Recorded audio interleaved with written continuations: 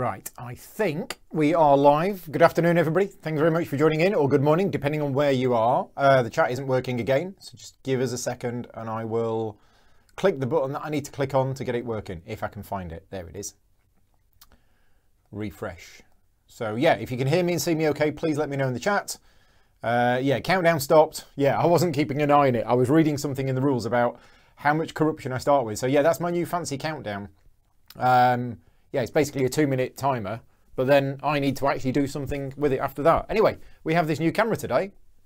We are going to flip between the overhead camera and the other camera because this game has a 3D element. You're building the buildings with a particular height on them. So yeah, I've got this other camera set up just so you can get that, that view of it, but I'm going to be using this one mainly. The height of the buildings are used to determine majorities later on. Right, so today I'm going to be doing a solo playthrough of High Rise by Gil Hover, Formal Ferret Games. This is not a sponsored video. This is very rough and ready. This is Paul taking some time off his paid work to basically produce some fun playthroughs for people to watch. Thank you very much to all of my Patreon supporters for funding this video effectively and funding a lot of the videos that I'm doing this month. A lot of you in the chat, so thank you very much, and hello to everybody who's watching afterwards. What is the battle cam? The battle cam is actually this one that I'm using right now is a very old, it's about a 10-year-old Panasonic HDC SD600, which was 80 quid off eBay about 3 years ago. So yeah, pretty cheap, pretty cheap. Right, anyway, we're doing the solo game today. Now, again, more information. I last played this game about, I don't know, 6 months ago. I've never read the rulebook. I was taught how to play the game from the designer himself. Played a game over Tabletopia, which it was really good. I really enjoyed it. I've never played the solo game. So this morning I've been setting everything up. I've been reading through the rulebook. And of course, because it's a solo game, there's some extra rules. So this is going to be very rough and ready. If you know how to play and you are in the chat, yeah, please let me know. If I get anything wrong, and if you're watching this afterwards and I've made any mistakes, I know Gil's still asleep at the moment, then yeah, please let me know in the comments afterwards if I've made any mistakes. So the objective of the solo game is to basically try and score as many points as we can. This track here, this is the score track, but it's also got the corruption track on the inside. And basically at the end of the game, depending on how well we score, depends on how well we do. If we get fewer than 60 victory points, it is a critical loss, we've gone bankrupt. So we're trying to score at least 60. The other players do not score points. The reason the other players have got buildings on the board is that they are blocking those spaces so that I can't build in them. And there are bonus points at the end of each round for the height of the buildings in the different areas. So what that means is that, yeah, I basically got to take that into account. Right, okay, so what else? The setup is slightly different. So if you know how to play the multiplayer game, you may notice that there's no bonus tiles on the board. I have set it up already. I did that earlier on today. So we have these tenant tiles, and there's a lot of variability with this game because the game comes with, if we were to take, for example, Bayside Heights, which is this area here, there are actually 9 tenant tiles included in the game. And what you do is you shuffle them and you pick 3, and that's it. They are the 3 tiles. The other ones go out the game. So 3 random tiles here, 3 random tiles in Bayside Heights. So 3 in Downtown, 3 in Bayside Heights, 3 in East Gardens, 3 in Harbourside. And then you'll notice some of them have got cards next to them. So some of these tiles also require a deck of cards. Some of them don't. It all depends on the card itself. So we've got extra cards here, an extra card up there, but no cards there, no cards here. So that's the fixed. Oh, and then obviously we've got 3 in the city centre as well. Excellent. Adam's here. Andy's here. Chris is here. Mark's here. Cool. Thank you for joining in. So bonus tiles. So normally in a setup, a multiplayer game, you would be adding these bonus tiles to the board here, here, and here. But in the solo game, you don't. In the solo game, you still populate the fixed spots with random things. But you draw 6 bonus tiles and line them up alongside the edge of the board here, along with 3 floor tiles. And we'll get to how they get assigned in a minute. Neutral buildings are already on the board, and as I say, they don't do anything other than affect my scoring. Blueprint blocker tiles are here. We'll come on to those later, because I've read that twice this morning and don't quite understand it. And I think we're good to go. Yeah, now in the solo game, I start off on number 1. The other 2 players, so I'm using this red and I think it's supposed to be blue, but it's like a really dark bluey green. I don't know what colour that is. I don't know what colour you would call that. I mean, it probably looks black on camera. Let's switch to this camera. This is a bit bright, this one. But yeah, it's a very, very sort of dark grey blue type of thing. Anyway, that's what I'm using for the 3rd player. So yeah, there are 2 neutral moguls. In a 2-player game, you use 1 neutral mogul. So yeah, it's one of those games that requires 3 players, and in a solo game, you kind of do 2 other players' movements. Right. Am I ready to start? I think I am. Right, so we're going to be playing the game over 3 rounds. Each round is a decade. We're going to start, because we're playing the full game. You always play the full game when you're playing solo. There is an introductory mode and a standard mode. If you want a shorter game for multiplayer but solo, and 2-player, you always play the full game. So it's 3 decades. We start off in 2010. We have a blueprint card for 2010, which was chosen randomly from a big set of blueprint cards. We have one for 2020. We also have one for 2030, but that is kept secret for now. So that goes face down under there. So each round is a decade. We're playing in 2010 at the moment. And basically what we're going to be doing, very high level overview, is we're going to moving our pieces from here clockwise around the board. Okay. Whoever is the furthest back on that track will take the next turn. So it uses that mechanism. And then once all players have reached the stop zone, which is, I think it's here. I think this is the stop zone. Once all players have reached the stop zone, the round ends. And that's when we do some scoring. And then we'll go into 2020 and we'll do the same thing again. So on your turn, if you are the furthest back, which I am, you basically move your mogul, this is your mogul, to any space you want to. You can move as far as you want to. So if I really wanted to, I could go all the way to here right now. Now that's a crazy idea, because if I did that, that would be the one action that I get to do in this entire decade, which is silly. But each of the action spaces is divided into zones. So this is one zone, this is another zone. You cannot move, for example, from there to there. You have to move to at least the next zone. You can move as far as you want, but you cannot stay within the same zone. So that's quite a cool way that time track works. Overall, what you're going to be doing in the game is you're going to be collecting floors. Floors will be, these are floors, they come in different colours. You'll be collecting these on your player board here. There is also a thing called Ultra Plastic, which is a wild card that can be used for things. And then eventually you will be going onto the construction spaces to be constructing these skyscrapers on the board here. Okay, so if we look at the blueprint card, this is what's required for 2010. So if I want to build a height 2 building, it has to be pink and purple. But remember, I can use Ultra Plastic as a wild card. And if I do that, it's a height 2. If I want to build a height 3 building, it's got to be that or that. Height 4 has got to be that. This here means that the 4th floor can be made of anything. But if I do make it out of Ultra Plastic, then I get a +1 onto the height. And then what you do is you take an appropriate building from this big stack of buildings, which I have off camera, okay, and you put it on the board, and that gets you the appropriate thing.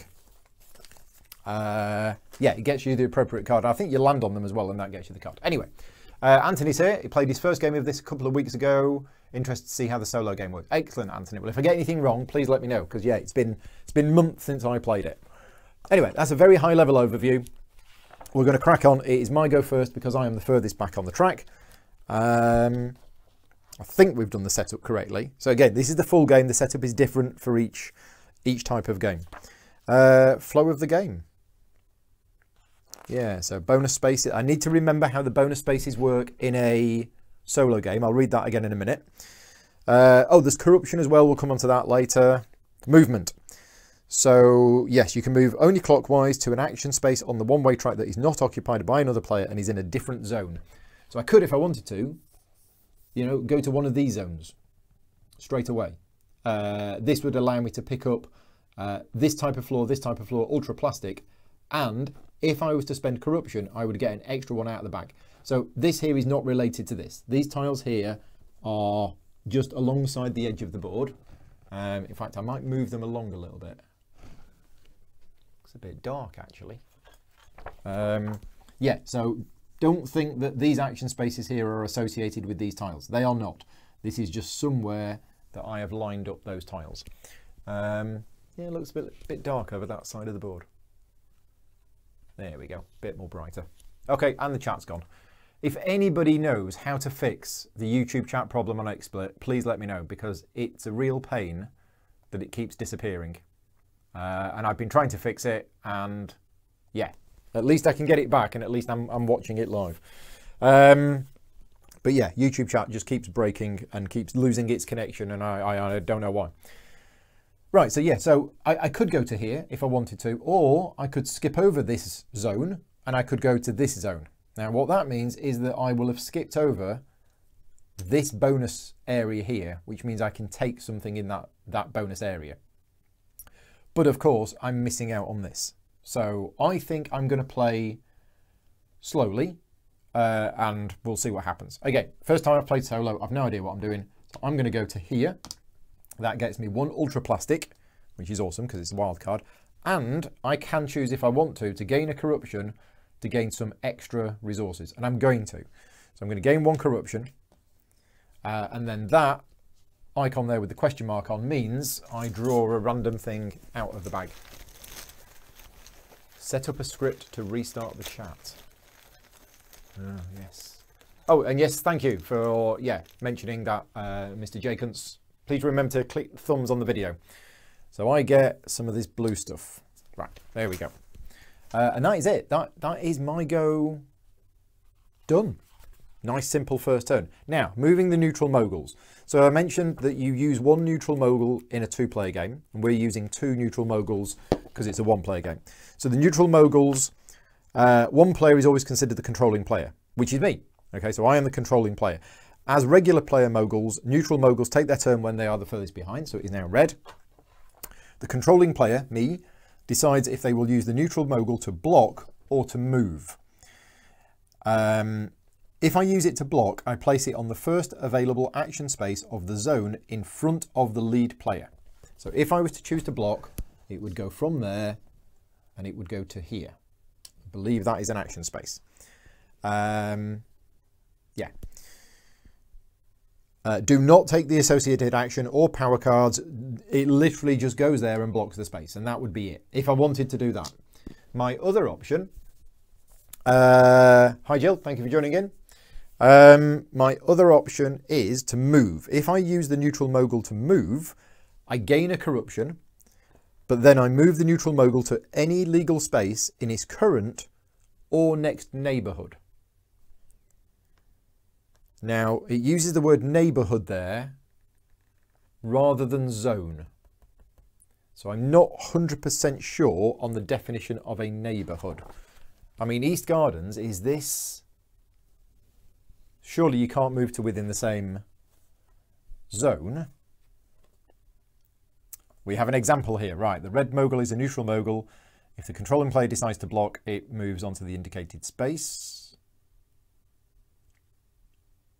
Yep. Example here, the red mogul is a neutral mogul. The controlling player may move it to any of the spaces marked O. So it can move within the same zone. The spaces marked X are the 2 neighbourhoods away. Right, yeah, so a neighbourhood is basically the quarter of the board. Right, okay. So in this case, it can move to any legal space in its current or the next neighbourhood. So it could move from here to literally any of these. I could move it to any of those if I want to. If I do that, I gain a corruption if I move it, but then I take the associated action as if it was me that moved there. And if during that action I lose 1 or more corruption, I additionally lose 1 point. So yeah, so again, I don't know what I should be doing here. Gaining an extra action seems good, but corruption is bad. You do lose points for corruption. But I like the idea of taking extra actions. Potentially, if I increase my corruption a lot, I can basically keep taking 3 actions a turn if I want to. Let's have a look at the building. What do we need to build? We need purple and pink to build a small one. Maybe we should go for the big one. like right away. So we need, oh, we've got the one we haven't, well, we've got the one we don't need. Well, that's no good, is it?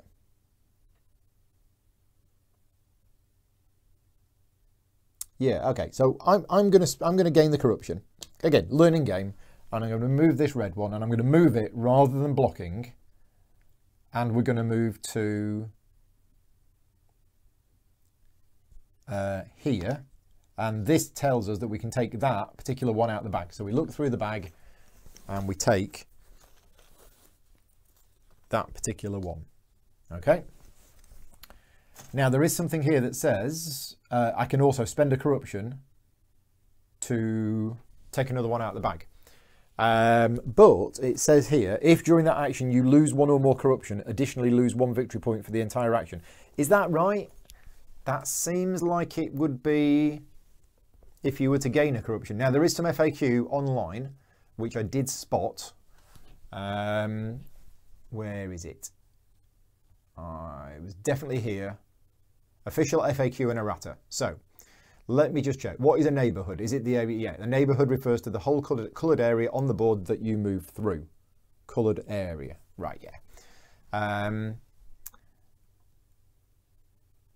Oh, the building tiles. Limited. The architecture refers to car. Right, for the memorial, penthouse, almanac. These seem like specific ones for specific questions. Okay, so no, there's nothing in there, unless I've missed it. Yep, nothing in there. So it looks like it is right. It does say if you lose one or more corruption, additionally lose 1 point for the entire act. I don't know what that rule is in there for specifically, but it's obviously in there for a reason. The question is, do I want to take another corruption to get a random thing out of the bag? I'm going to say no. Okay, I'm going to say no. So now it is this what we're going to call it, blue-grey player. And with this one, I think we're just going to use this to block. Just for something different. So it basically goes to here and it blocks that space and I don't gain any corruption. Right, now let's have a look at the bonus rules, bonus tile rules for a solo game. Right, the neutral mogul never picks up bonus tiles whether the controlling player is blocking or moving. Oh no, sorry, that's in a two-player game. Two-player, forget that. Bonus spaces, right. If you move your mogul over a set of bonus spaces ahead of both neutral moguls, so if on my first turn I was to actually move over this area here,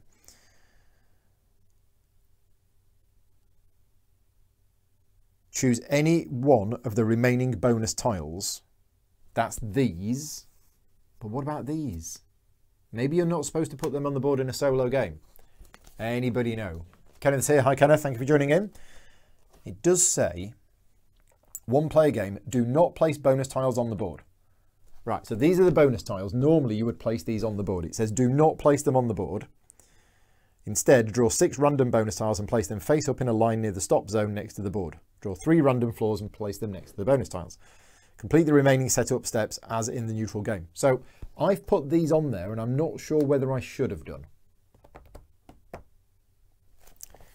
I don't know. If Gil was awake and in the chat, then I would ask him. The reason I'm saying this is because in the rulebook it says, so for normal multiplayer setup, what you would do is you would shuffle the bonus tiles for 2010 and place 1 face up on each blank bonus square on the board, which is these. This is a blank bonus square. Then, depending on the bonus tile that was chosen, you would put stuff on the board. And then it says 2 bonus spaces on the board are fixed, which is there and there, okay? Do not put any bonus tiles on them, but fill them with the appropriate floors and or ultra plastic as described above. I don't think they go on the board. So I'm going to take these off, okay? Again, if that's wrong, I'm hoping somebody's going to tell me, but I don't think these spaces in a solo game should be used. It's not... I'm going to be working with Gil next month on a new version of the rulebook, and I will Definitely get him to make that clear, because it's not 100% clear. It says don't put any bonus tiles on the board, but it doesn't say what to do with the pre-printed bonus tiles. So anyway, I'm checking the chat to see if anybody knows. Nobody knows. Right, okay. That's what I'm doing. So, meanwhile, back to the rules on picking up the bonus tiles. If you move your mogul over a set of bonus spaces ahead of both neutral moguls, choose any one of the remaining bonus tiles. If you choose one that has floors, you take them from here and then you restock this 3. If a neutral mogul is the first to pass a set of bonus spaces ahead of both neutral... Sorry. If a neutral mogul is the first to pass a set of bonus spaces, which it was, this neutral mogul is the first to have passed here. Discard the bonus tile closest to the corner of the board without effect. That goes. After the first mogul passes a set of bonus spaces, these bonus spaces will have no effect when any of the other 2 moguls pass it. Okay. So, Michael agrees with my interpretation. That's good. Richmond is here. Hi, Richmond. Thank you very much. Dan's here from Merchant Print Digital. Hi, Dan. Thank you for joining in. So, Richmond, if you have played solo, have I just done that bit correctly with the bonus tiles? Let me know. If you haven't played solo, you might not know. Anyway, so that's that done. Now it is the red player, which again is the neutral mogul. Do I want to block or do I want to... No, I'm going to move it, and I'm going to move it to there. So I gain a corruption for moving it, but I get a grey floor tile out of the bag. This is going to be very, very rough for the first half hour, 3/4 of an hour or so. But after I've got past this learning curve, it will be flowing. Tom is here. Hi, Tom. Thank you very much. Missed the first 20 minutes. Yeah, that's fine. That's 20 minutes of me fumbling around, not knowing what I'm doing. Which is kind of still where we are. So yeah, so that's that done. And then it's that go again. So again, do I move or do I block? So I think I'm going to block this time because I'm a little concerned by this corruption. I can't remember how much corruption's bad. But we're going to block, which means we go to there. I think that's right. Place it on the first available action space of the zone in front of the lead player. Yeah, which is there. Right, so now it's my go because I'm at the back. Now I could go here. Or I could go here. Or I could go here and construct. I don't think I want to construct yet because I want a purple one, and there is a purple one there. Now what does a shipping firm do? After you draw again. Yeah, I need to just read about these cards. So this is the bit I'm really rusty on, is these cards. And when you get them, movement, bonus spaces, action spaces, stopping on a space with a building. When you stop on a space with a building, activate the tenant power as normal. Now this space doesn't have a building. Actions. When you stop on a printed action space, you must perform the pictured action. If you cannot perform the action, you may not stop on the space. The only optional actions are in the stop zone. Here's an overview of the common actions. When you stop on a tenant tile, which is this, instead of performing a regular action, you activate the tenant power. Okay? If you stop on a space with a building, which is this one, for example, you activate the tenant as normal, and additionally, you may draw one floor from the bag randomly into your construction yard, but if you do so, you must gain a corruption, as you are clearly embezzling. And I thought, yeah, the player who owns the building gets a random floor from the bag. Okay, right. So, yeah, it's do I want to stop on the shipping firm and activate that. So, tenant powers are described on page 18. The tenant tiles represent powerful tenants currently living in temporary headquarters looking for a nice shiny skyscraper to call home. There are 2 ways to activate them. You must activate them when you stop on a space, yeah, and you may activate them when you construct a building, when you construct on the building space. When you activate a tenant power, you will either get an immediate bonus or you'll get a power card for later. So this one simply gets a power card. Tenant powers activate after a building is constructed. If you gain, right, okay, and power cards, You basically take them, put them in front of you. You're allowed to have multiple copies of the same card, the power stack. And this basically is, after I draw, draw again. So I can use this once per round, whenever I draw anything out of the bag, to draw again. I'm not going to take that. I'm actually going to go here. Is this going to work out? No, this isn't going to work out. Because I'm trying to build this one, and I've got the grey, I've got the pink, I'm about to get the purple, but I can't get the black. I can't get the black as well. And, okay, I worked out how to do this. I'm going to go there, and I'm going to get the black tile. Okay, so I'm going to get the black tile, and I'm not going to take a corruption. Ben's here. Hi, Ben. Thank you very much for joining in. Brett has looked up the answer on BGG. You ignore the pre-printed bonuses and choose from the 6 tiles. Thank you very much. Severine is here. Oh, yeah, Battle Cam. Check out Battle Cam for a 3D view. It's a really old camera, so it's a little bit bright, as you can see. It's getting a lot of reflection. Yeah, it's not a very good camera. So anyway, no, I'm picking a black one. There you go. Got a black floor. Not going to pay the corruption to get the extra one. Right, okay. So now what I'm going to do, switch back to the overhead. Is that light enough? It looks a little bit dark over there, a little bit bright over here. It's a problem with this room. I need more lighting. So it's now this one, and what I'm going to do is I'm going to choose to move this one rather than block. And when I move, I gain a corruption and I put it there, and I get a purple out the bag. And there we go. We've got enough for a supersized thing. Purple. Boom. Right? Okay. Then what I do is, no, that's not right. That's not right. Let me just check that. I think I've got that wrong. Oh, which means my whole plan is gone.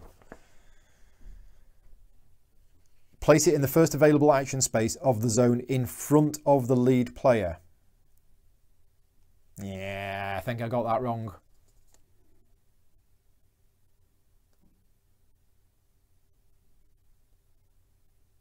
Yeah. Okay, that's not right. So let's put that back. If I was to choose to block with this one. No, sorry, I'm choosing action. Yeah, I'm choosing action. If I choose to block, it would go there. Right, okay, I'm right. Losing the plot. I'll be Jaffa Cake. It's my excuse anyway. Purple one. Right, so I use the corruption to gain that. Now it's red.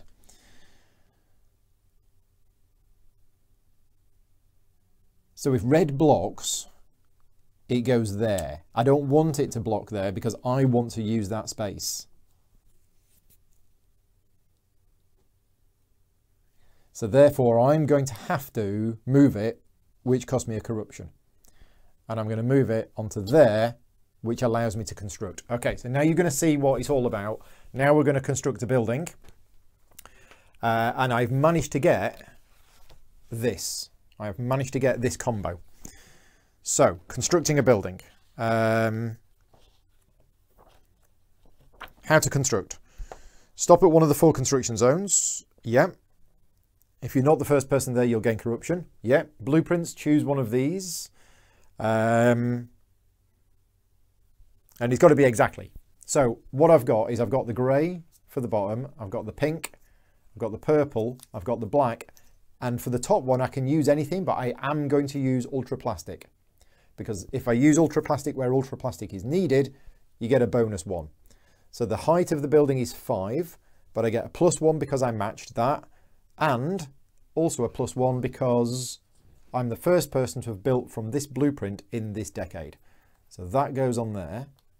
So actually the height of the building that I'm going to put on the board is 7. That goes back there, those go back there.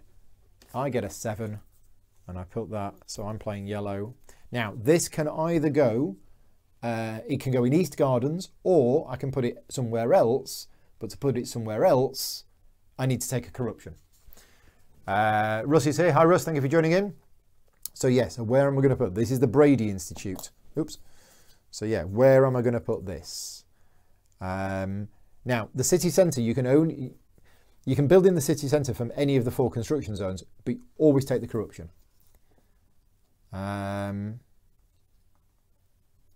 Just notice this one. How do you get this?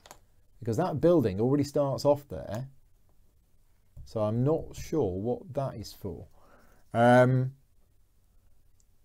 Do I go for the city centre, which gets me an ability of Obelisk, gain 3 victory points? I think that is just a one-off bonus. Let me just have a look at that. Obelisk. The orange icons in the corner, that means it's used for the intro game. You still use it in the full game, but it means for the intro game, yeah, that's what you take. You only use those. Obelisk. Yeah, immediately score 3 victory points. Just for building on there. I kind of want something that's going to build me up an engine. So what does the planning office do? After you construct in a neighbourhood, you had no building yet, draw. Let's go with that one. Okay, so I'm going to build in East Gardens, and I'm going to build it there. So you can see from Battle Cam, my building here is now higher than this building, so I'm going to get bonus points at the end of the round for having the highest building in here. Also, at the end of the round, there is a point for the highest building in the whole city, I believe. So I've done that. I spent my things. Now, it's not me actually doing it. It's me using my corruption to take an action of another player. I think that's right. Now, activating power cards. Right, so tenant powers.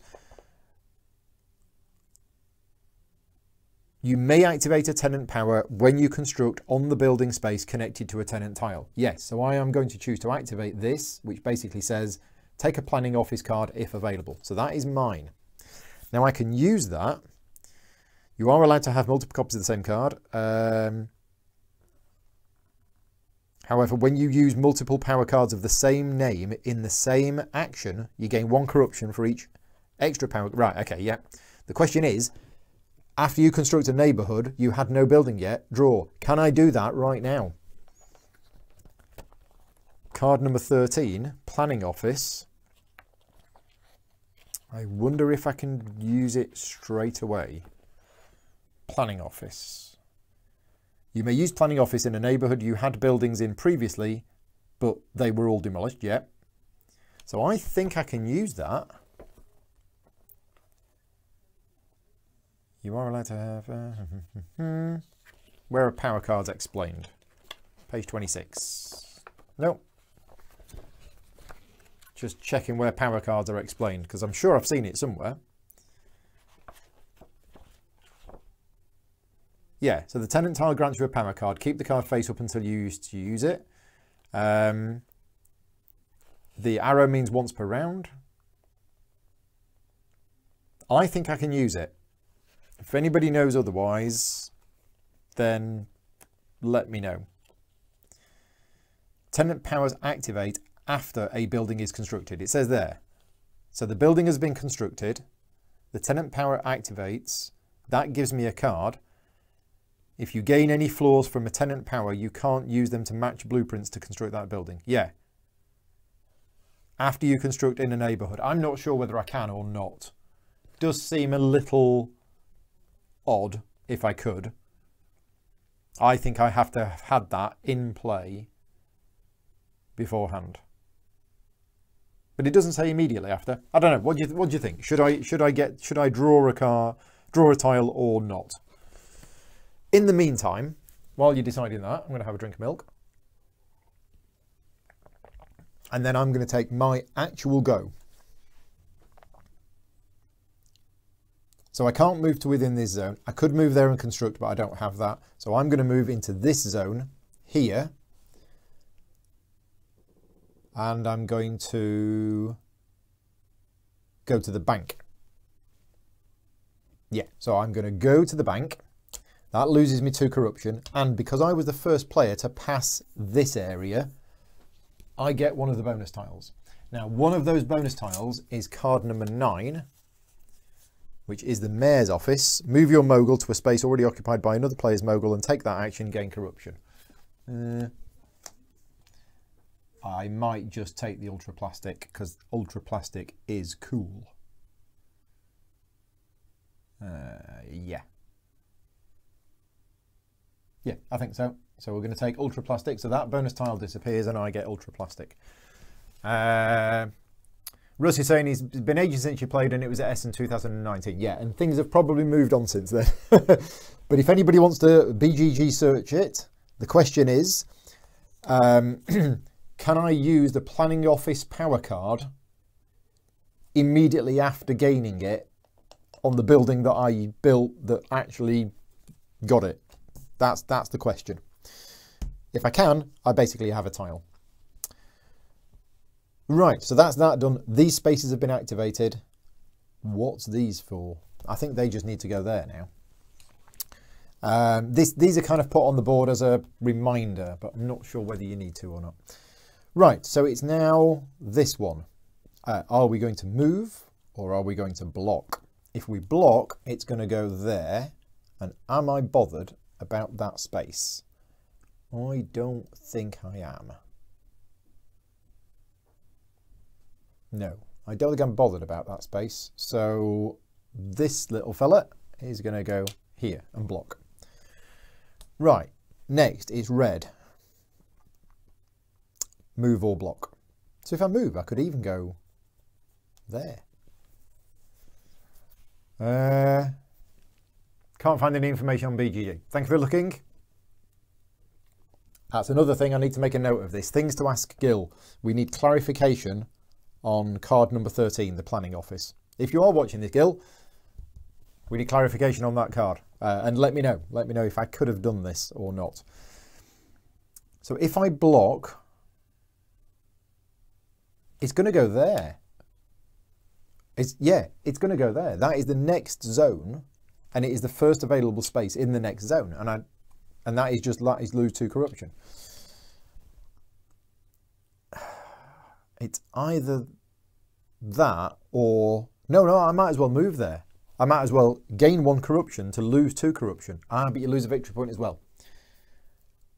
That's where the rule makes sense to stop you doing that. That rule that I came across earlier on that said if you lose any corruption when taking the action of one of the neutral moguls, you lose a point. I think that's why. So if I was to do that, I would spend a corruption to lose 2. I'd gain a corruption to lose 2 corruption, and I'd also lose a point. So I'm not going to do that. Do I just want to move it there? Do I just want to move put it there to block? But that leaves the construction spaces available for me. And I don't really want to construct at the moment. I might just have to skip over the bonus spaces and go over here. Yeah, and I don't know how bad this corruption is. Maybe I should be going up and up on the corruption. I'm not sure. So we're just going to go there to block. Right, my go. I'm going to zoom around. So we're not going to construct. We're going to skip over the bonus spaces, which means I get another one of these. So I'm going to take that one, which is 2 of these floors, which then replenish. So what do we want? Do we want to go for another big one? No, let's go for this one. So we'll go for grey and pink. Okay, and I think that replenishes. I think I read that somewhere. Solo game.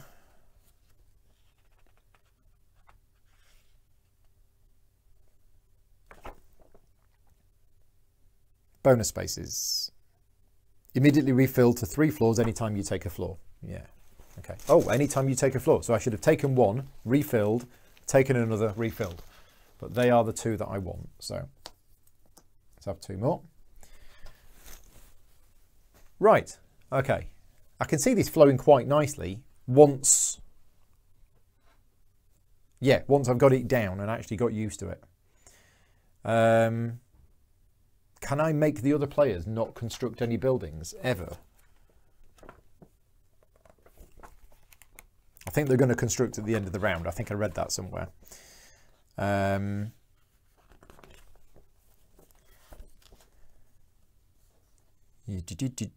Right. If a neutral mogul stops on a tenant with a building, the player who owns the building takes a floor as normal. Yeah. If the building is owned by the controlling player, they still draw a floor, but will gain Karunk. Right. Okay. Yeah. Oh, this happens if the neutral mogul is blocking or moving. Ah, I didn't realise that. Okay. Yeah, the first time each round, any mogul stops in or passes by a construction zone, which is what I did, you must place a blueprint blocker tile on this round's blueprint card, which I did. If you used that mogul to construct, then you put it on the one that you did. Otherwise, shuffle them and choose a random one. Use it to block the blueprint corresponding. Right, how's that going to happen? The first time each round a mogul stops in or passes by a construction zone. Ah, right. So because I stopped in it and I built one, I can put it there. But if anybody passed over it, a random one would have gone on here. That's why you put the tiles there. So this is what's happening now. This is exactly what's happening. If I'm passing by this construction zone, it says, the first time each round any mogul stops in or passes by a construction zone, you must place a blueprint blocker tile on this round's blueprint card. If you used it to construct, obviously you choose. If you didn't, you shuffle them. James is here. Hi James, thank you for joining in. He's playing a solo game of Nemo's War. Cool. Still haven't beat that game. So these get shuffled and it is A. So A gets blocked over. And then these are going to be moved to there. Note that you will not draw random blueprint blocker tiles if a mogul stops on or passes a tenant with construction powers. Right, it's only the construction spaces. As soon as only one blueprint with a blocker tile remains, the number under the letter at the bottom sets the end of round corruption limit. Right, which we'll get to in a minute. It's okay that this last blueprint gets covered later in the round. Right, gotcha. That's quite clever. So anyway, I've passed this. I've done that. I've got my 2 floors. Where do we actually want to go here? Do we want to go here? Or do we want to go to a casino? We've got casino. I'm reading these upside down. Draw until you stop or bust by drawing 2 of the same material. Right, well, they don't really want to draw that much. You can increase your space, but you gain 3 corruption in 2010. Next one, 5-star restaurant. Draw twice. You may gain corruption to draw again. Or construction firm. Draw once for each construction yard you have. Okay, right. I only have 1 construction yard, so that would just be draw once. Do I want these? How are we doing for building? We've actually got everything we need to build this. We've actually got it. So the question is, do I want to stop here or do I just want to skip these and this and go straight for construction? Now that seems a bit of a waste. Yeah, let's just land here and let's get, what's this? A random one and one of my choice? Look in the bag and choose any floor you want. Yeah, okay. James says, got it for Christmas. I've been learning how to play from my videos. 2 games so far. Yeah, still haven't won. Yeah, it's quite hard. Mother Listeria is here. Yeah, thank you for joining in live. This is High Rise from Gil Hover. This is the original edition, which has the card stock buildings in stands, but there was a new edition that went on Kickstarter with proper 3D fancy plastic buildings. Yeah, right, so 1 from the bag at random. I don't really know what we want, to be honest. And then 1 of my choice. So I'm going to take black. What have we got coming up? Yeah, I'm going to take black because there's purple here. So it's getting full. Right, that's my go done. Need a drink. Next up, we have this one. So do I want to block it or do I want to move it? That's a bit odd terminology because you're moving it anyway. If I was to block, it would go here. If I was to move, it can go anywhere in the current neighborhood or the next one. And then I get to actually activate it for 1 corruption. So can it not use this space? I think it can. I think it can use that space, but if I use that space and do that, I lose a point. Oh, I should have got points. I just remembered. I built a height 7 building. I should have gained 7 points. Yeah, I did forget that. Spend floors, score points based on how many, yeah.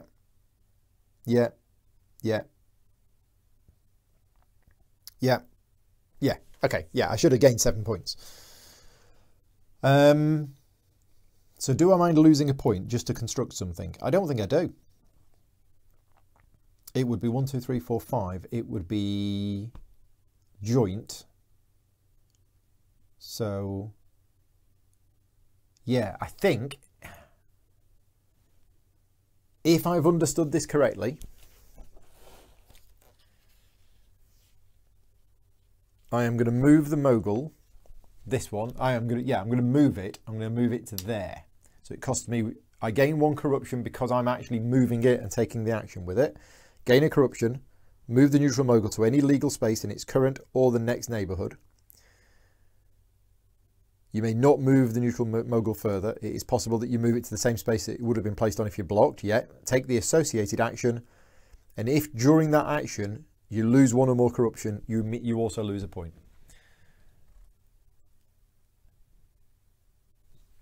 Okay, so the action that I'm going to choose to do is to construct, and it's going to be this one. So I'm going to lose the blue, the grey, the pink and the ultra plastic. So it's 4 plus 1 because I'm using ultra plastic where ultra plastic was needed, and another plus 1 for that, even though these tiles have now moved on. I think that's right. So it's a height 5 building, which gets me 5 points. Okay. Height 5 building. Right. Now I can put it in Harbourside, or I can put it somewhere else for a cost of 1 corruption. I'm going to put it in Harbourside, and I'm going to put it here. There you go. So I'm putting it here, which lines up with the bank, which loses me 2 corruption. But because during the action of activating a neutral mogul, I lost corruption, I lose a victory point as well. Right. I think that is right. Not that one, it's that one. Yeah, I think that is right. And now we're almost out of tiles again. And then the planning office. So whether I could use it before or not, I can now definitely use it. After you construct in a neighbourhood, you had no building in yet, draw. So I flip that over and I draw. Random tile out of the bag. Okay, it's pink.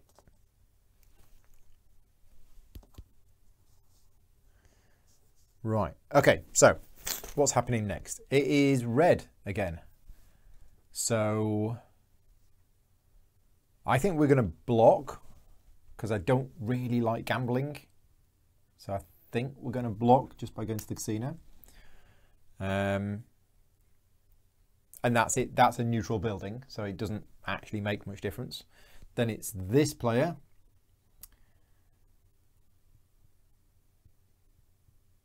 And again, we could block, which would be the 5-star restaurant. Can't really construct anything. Got that. Ooh, do we want to construct in downtown? No, I don't think we do. I think we're saving up again, aren't we?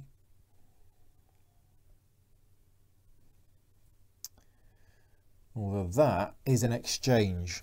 Trade as many floors as you want of one colour with the bag for that number of floors of a different colour. So I got the black. Yeah, it's not quite enough, is it? Okay, so I'm just going to...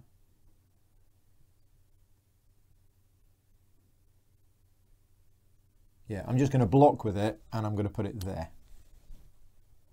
Okay, so now it's my go. And I'm going to move to there and get an ultra plastic. Okay, and then it's red's go. So here is the question. Is red... So red and blue, their next two moves could literally be to block and block, and then I don't get to build in downtown. And I think that's what we have to do. So red is going to block and go there. Blue is going to block and go there. And then I jump over the bonus space, which means I get one of these bonuses. And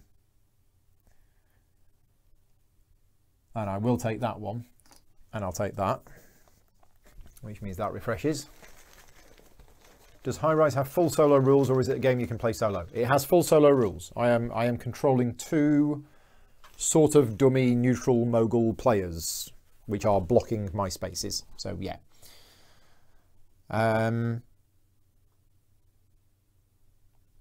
Now, which action space do I want to go on?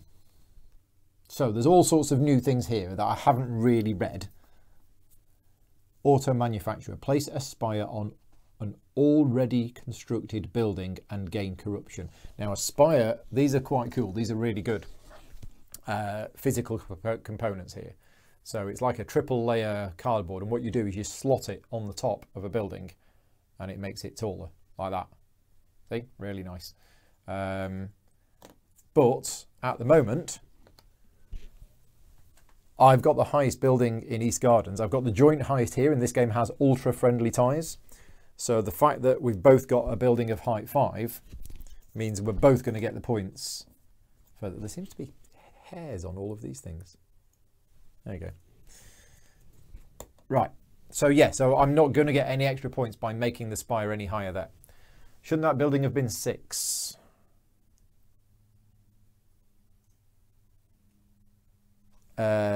Which building was it? It was this one, wasn't it? 1, 2, 3, 4, 5, 6. Yeah, I think you're right, Mark. Okay, well, I definitely don't need a spire then. Clearly can't count properly. Yeah, because it's 4 normally and plus 2. Yeah, you're right, 6, thank you. Awesome, right, so we don't need a spire. Electronics manufacturer. Gain corruption and take a super high-speed elevator card if available. And the super high-speed elevator card, after construction, gain 1 point per 2 floors in your new building as a one-use card. So yeah, so you basically pick this card up, and then at some point in future, you can use it to build a super high-speed elevator. That seems quite cool. We like that. Oh, the other option is a condo developer. Build anywhere. Use a floor as any other colour. Gain corruption. Right, now let's go for the electronics manufacturer. So I get that card, that's mine, that goes there. I passed over the bonus space and we did all of the bonus space stuff. There are only 4. 1, 2, 3, 4. Yeah, okay. Right, next is red. Is red going to block? Oh, I just realised. Yeah, these are quite nice, aren't they?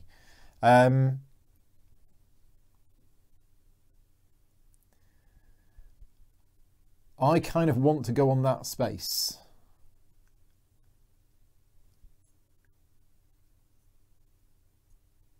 Build anywhere. Use as floor as any other kind of colour. Gain corruption. Yeah, are we going to be able to... Where's the building tiles? The building tiles should now be here, I think. Oh, I've lost a bit of track of these building tiles. I don't know if I'm doing this right. I think I am. Because I built there. No, I didn't build there. They built there. So they should have removed one of these tiles. Yeah. I did forget that. Okay, so the tile is C, so that goes on there, which means this number here is the corruption limit. So there you go. So that's going on there. I don't really know what that corruption limit is, but I'm assuming if I go over it, something bad happens. Yeah, I had forgotten to do that. Right, so next. Do we want to construct ourselves again before the end of the round? I think we probably do. The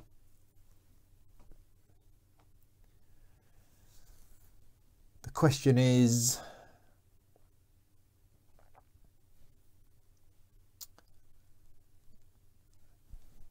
do I want to pay corruption to use these other people to do other things? I think so. So I am going to gain a corruption to move this to here, and I'm going to gain another corruption to put a spire, and I'm going to put it on the 6. So that has now made this up to height 8. Because I know what the neutral player is going to do next. The neutral player is going to come along and start building buildings of height 7. Yeah, lowest score you want is 60. Anything below 60 and you've basically failed. Okay, so I did all of that. It is now this player's turn, and we're going to use this. Again, I'm going to gain a corruption, and we're going to go on.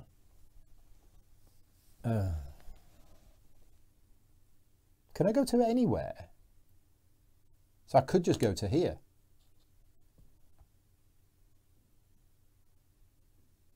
I don't have to go to there if I don't want. I think that's a legal placement. Any available space in the neighbourhood or the next one. Oh, but then I have to pay the corruption and do the action. But it's optional. I still have to pay the corruption though. And then my corruption is then at 7. And the limit is 4. All right. Yeah, not sure about this. Because if I block, I go there.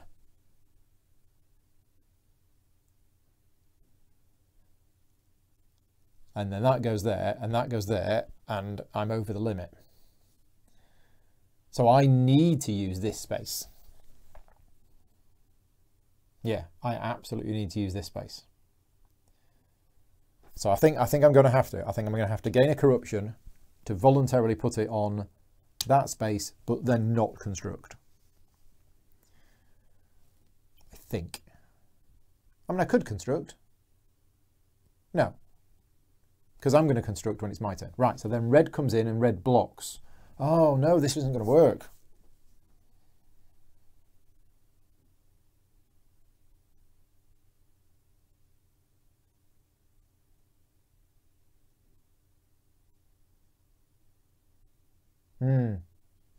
Yeah, this isn't going to work because if red blocks, red goes there. And then that leaves that space for me, which isn't enough because I need to lose 2 corruption. So, how am I going to do this? Don't forget the extra point for your extra floor.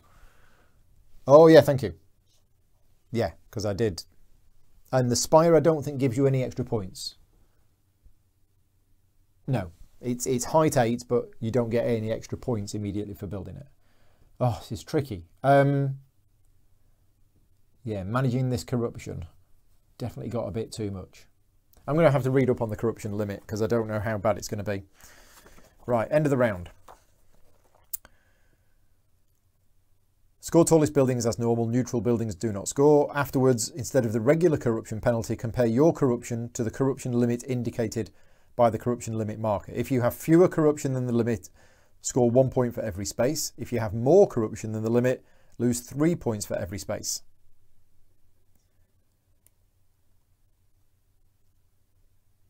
But then what do you do? Do you then move the limit back to 0? Yeah, okay, right. So it's not the end of the world. It isn't like immediate loss. But I think that's what I'm going to have to do. Yeah, I'm going to have to do that. So I am gaining a corruption to move with red. Is that right? Does that put me up to 9? No, I think I've paid the corruption. I've lost track of where I am. I think that's right. But now I'm going to do the action on the space, which loses me 2 corruption, which loses me a point. And then I get to construct. Now, we don't have very much here. But I do have ultra plastic. So I'm going to use ultra plastic as if it was blue, and the grey, and the black, to build a height 3 building, +1 because it's the first one built. So it's height 4, which gets me 4 points. Okay. And it's going in either Bayside Heights, or I can put it somewhere else.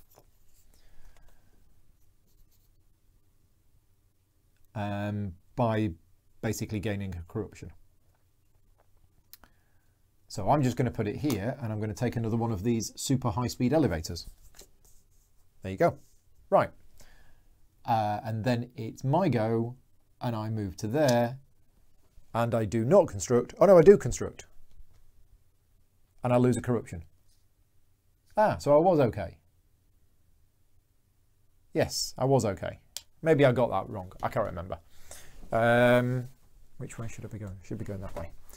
Right, okay, so yeah, I'm going to construct. Why not? It's only a little building. It's height 2. It's this little one here. Oh, look at this, so cute. And yeah, I'll gain a corruption so that I can put it wherever I want to put it, which will be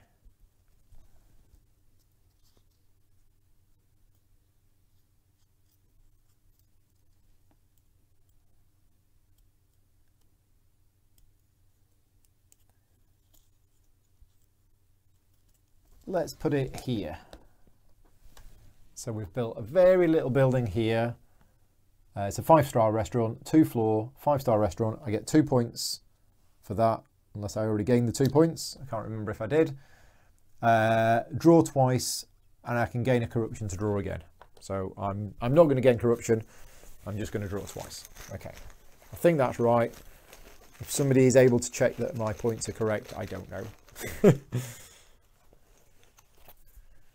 I mean, I can work out what I built. I got 6, 7, 8, 15, 19, but then I've probably lost a couple along the way. So I think that's right. I think I'm on 17 points. Whew. Right. 1 hour, 6 minutes for the first turn of the game, first round of the game. But it was learning while we were going. I'm waiting for Gil to get up so that he can tell us that we've been playing everything wrong. End of the round. Score the tallest buildings as normal. Right, so what happens at the end of each round, the tallest building in each neighbourhood will score a bonus, and the tallest building across the whole board will score an additional bonus. At the end of 2010, it's 1 point. Right, so I get 1 point for this, 1 point for this, and then 1 point for having the highest building in the whole city. So I get 3. The other players don't score. Okay. And instead of the regular corruption penalty, compare your corruption to that of the marker. It's not lower, it's not higher. I think that goes, I think that stays. I don't know that. It says instead of the regular corruption penalty, compare your corruption to the corruption limit indicated by the corruption limit marker. It doesn't say that you then reset the markers or anything else. So I'm just going to leave my corruption on -4. Then take the next 5 buildings from the tile and place 1 in the first available space of each neighbourhood in the same way as you did at the start of the game. In the city centre, check the building spaces clockwise from the space neighbouring Bayside Heights. If a neighbourhood you need to place a building is full, demolish the shortest building. Right, okay, so basically these 5 buildings from this stack, 1, 2, 3, 4, 5, these come into play. So these are additional neutral ones the neutral player has built. So the 7 is going here. Let's put on the 3D view for this. Another 7 is going here. Then there's an 8. which goes here. Another 8, which goes here. And then a 9, which goes here. Okay, so the board is now pretty full. Yeah. Okay, right. Then what do we do?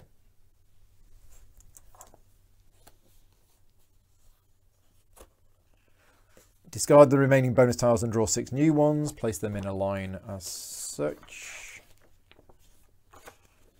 Refresh the blueprints. Discard the blueprint card. So this goes.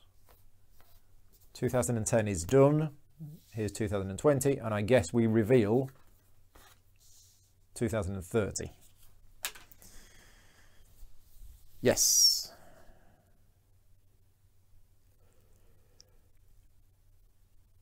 So refresh power cards. So adjust corruption. So should we have adjusted corruption? No. If this is the end of 2010 or 2020, the player with the fewest VP loses 2 corruption, and the player with the second fewest VP loses 1 corruption. I'm sure that's not applicable in the solo game. Corruption penalty, we've done that. And then in the full game, flip 1 power card face down. They may not use that power card next round unless they do something to refresh that tile. Oh, what? This is new. This is in the upkeep phase. Oh no, this is the players with the most corruption must now flip 1 power card face down. Where's that printed? There. Right. Okay. I didn't know that was going to happen. Well, we'll flip face down this super high-speed elevator because I've got 2 of them. The player can choose any of their power cards, even 1 times and ongoing cards. The player with the most corruption has no power cards. They suffer no penalty. Right. Refresh bonus tiles. Yeah, so we're going to get rid of these 2 remaining 2010 bonus tiles.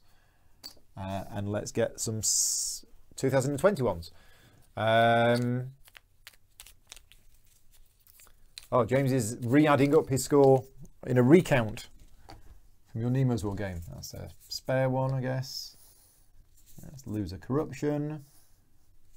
2 random tiles. 2 random tiles, which isn't random, it's actually from here.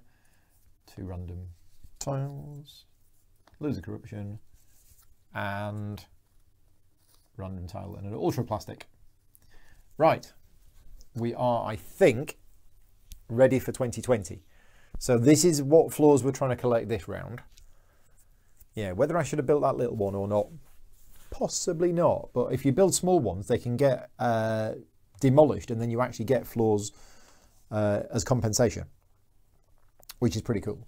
Right, are we ready for round 2? It's me first. I don't know what I'm doing now. I want to build this super big one. But in order to do that, I'm going to need lots of stuff. Oh, that was only once per round, that planning office. That was rubbish. Yeah. Yeah, that was indeed rubbish. Okay, what we're going to do. Are we going to zoom forward? Skip over this bonus space? Get something good? Miss out these nice juicy collect resources here? No, we're not going to do that. Oh, it's not me. It's actually red. So if red was to go first, red could block that space. Or I could actually gain a corruption to do anything. Anything I want to do. Yeah, I mean, I do want all of this stuff. I want all of it. But it's grey that I need. And I've already got the red. So it's just going to block that space. Don't gain any corruption, nothing happens. Me. Now we're at the point here of potentially using other people's buildings, and I think they get something, but you also gain corruption, something like that. So yeah, let me just reread that. In the solo game, if any mogul stops at a neutral building, nothing happens. Right, okay. Oh, let's put the building blocker tiles here as a reminder.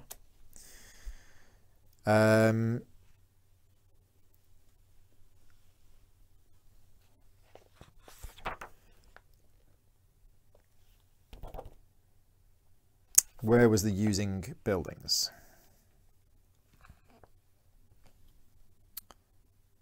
If the neutral mogul stops on a tenant with a building, the player who owns the building draws a random floor as normal. So if somebody stops here, if somebody stops here, because this is my building, I'm going to get a floor. It doesn't matter who stops here, I'm going to get a floor. If the building is owned by the controlling player, they may still draw a floor, but will gain 1 corruption if they decide to do so. So that's if a neutral mogul stops on a tenant with a building, the player who owns the building draws a random floor. Now, does that rule apply to me stopping on my own building? Stopping on a space with a building. When you stop on a space with a building, activate the tenant power as normal. Then the player who owns the building draws 1 floor. When you stop on a space with a building you own, activate the tenant power as normal. You additionally draw a floor from the bag, but if you do, you gain a corruption. Right, okay, yeah. So if you activate your own, if you draw a floor from your own building, you gain a corruption. Right, that makes sense. What was I doing? Don't know. Need grey. But also ultraplastic is good. It's all good. I think I'm going to go here. I'm just going to move here myself, and I'm going to take a grey tile. There we go, grey tile. Then what I'm going to do is I'm going to move this one to here, gaining me a corruption, but then I get an ultraplastic. Okay, then it's red. Red is going to block by going here, so nothing happens. Then it's me. Oh, red's just gone past the bonus space. Ah, rats. So that's that moved. I might put these on the board as a reminder. So yeah, I'm going to use that as a reminder. So when somebody passes this space, a tile from there disappears. Me next. Where am I going to go? Am I going to go to one of these, or am I going to go to here? Or am I going to construct? I'm not going to construct because we're still saving up. So I think I'm going to go here. I'm not getting these cards. I probably should be getting these cards. No, what is it we need? We need purple. We also need grey. I've got the grey. I need another grey. Okay, well, I'm going to go there and I'm going to get the purple. How do you get your corruption down?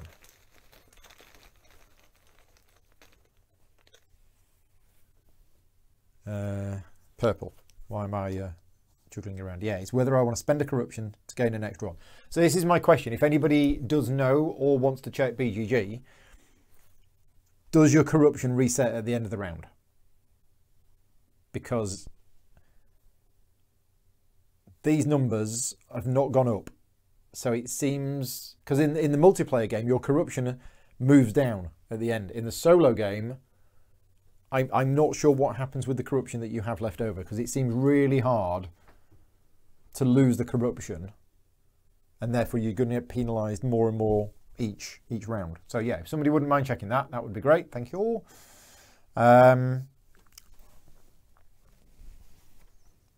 Right, so that's that done. Next is this one. So if this blocks, it goes there.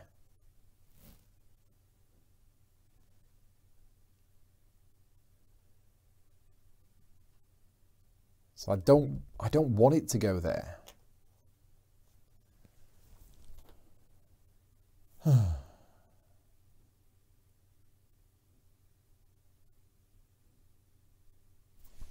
Just need to check if the neutral mogul stops.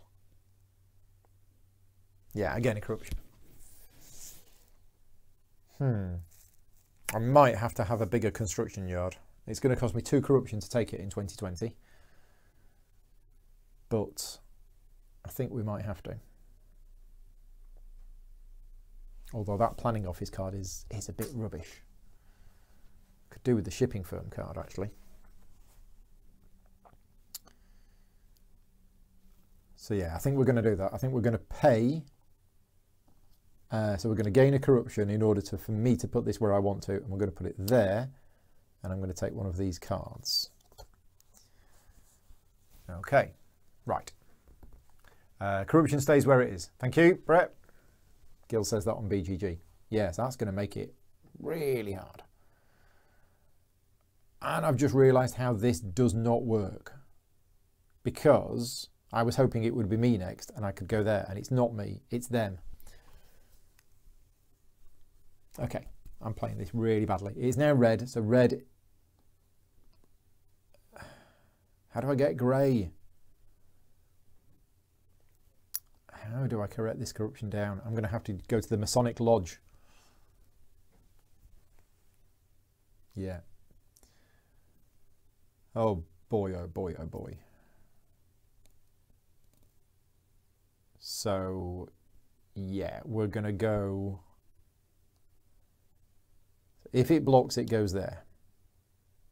That's fine. Okay, so it's going to block, it goes there. Doesn't cost me any corruption, but I take one of these tiles at random. Whew. Yep, James has also confirmed you don't lose corruption. So that's the D covered over. So that bonus is no longer available. It's now this one. This is going to block. It's going to go there. Then it's me. I'm going to go over the bonus marker. And I'm going to take this one, which is an ultra plastic, and one from here. And I don't actually need any of these now, so I'm just going to take the purple one.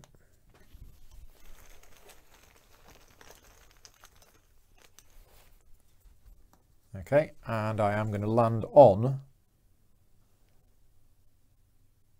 the bank. Okay, so the bank is losing 2 corruption, but it's my building. So if I wanted to, I could get a floor, but if I do, I get a corruption. I'm not going to do that. No, not going to do that. Right, next is red.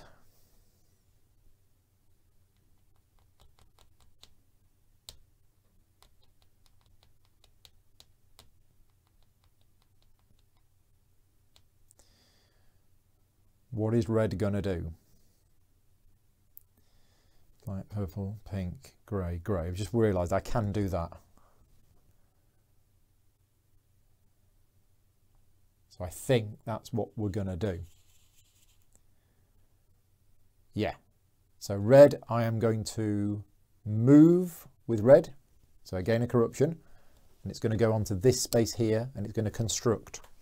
So from the ground up, ultra plastic at the bottom, grey, pink, purple, black, ultra plastic on top. So I've used ultra plastic where it was needed, which means it's 1, 2, 3, 4, 5, 6, 7, 8, because I got the bonus. So it is height 8.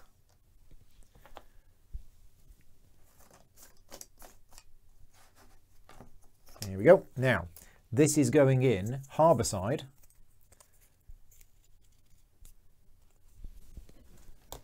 So when you're constructing a building in an area that is full, it has to be higher than the shortest building, and then you remove the shortest building and you put that in its stead.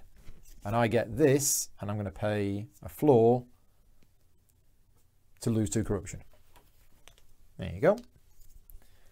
I think that's right. Oh, that sounds like a cat. Hello, Loki. You coming to join in? Yeah, it's a load of cables. Yeah, that's a USB socket. Oh, he doesn't know what's going on.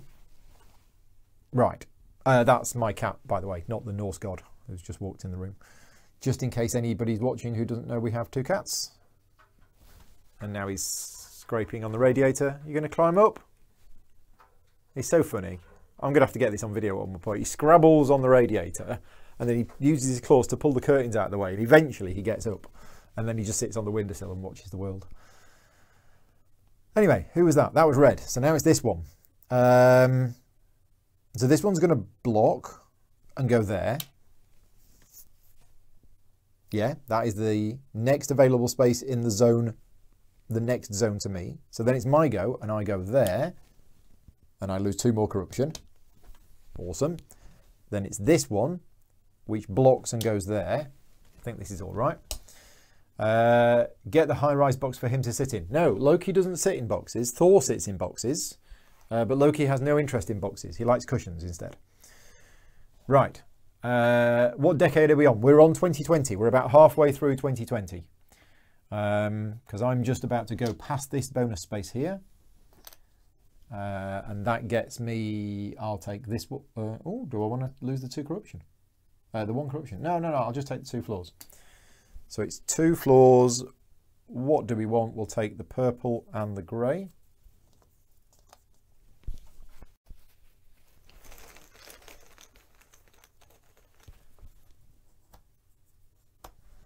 Okay, and then where do we actually want to go to?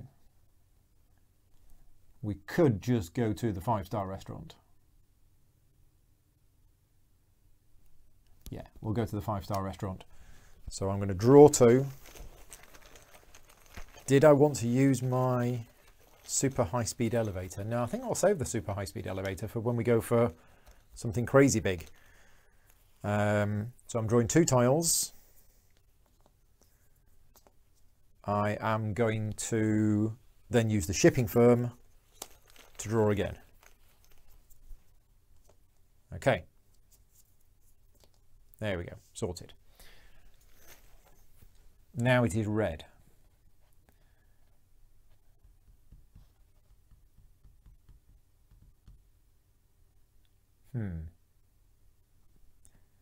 Are we in a position to be able to build something? No, we're not. We need pink or black.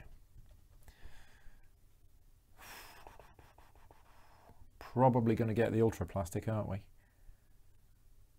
So yeah.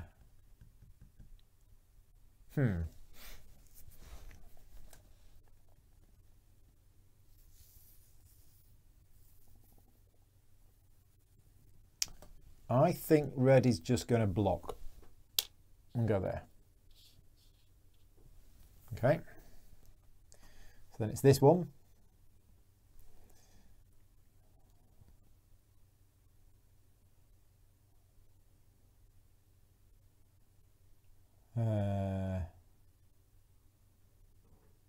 Yeah, so I think I'm going to have to gain a corruption because I think I need to put this in a specific place.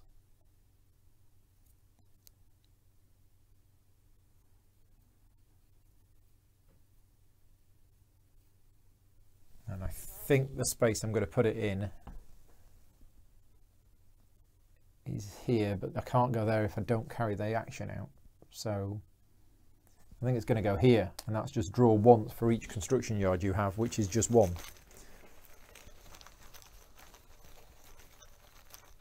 Okay. That's great. And then it's me.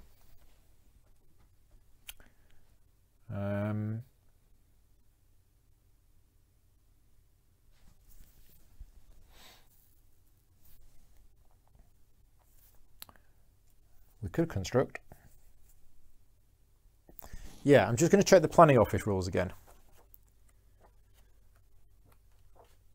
Because what happens if I demolish my own building and then build a new one?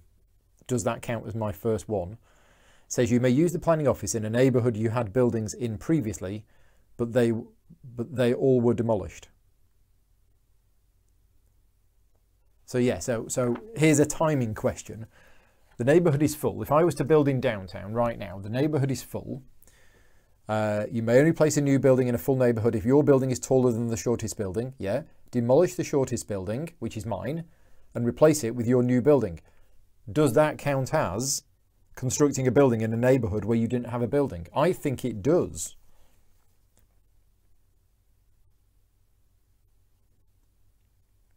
If you demolish your own building, you still get 2 floors, but may not use these floors to satisfy blueprint requirements for the, yeah, I think you do. I think you can. So that's another question about the planning office.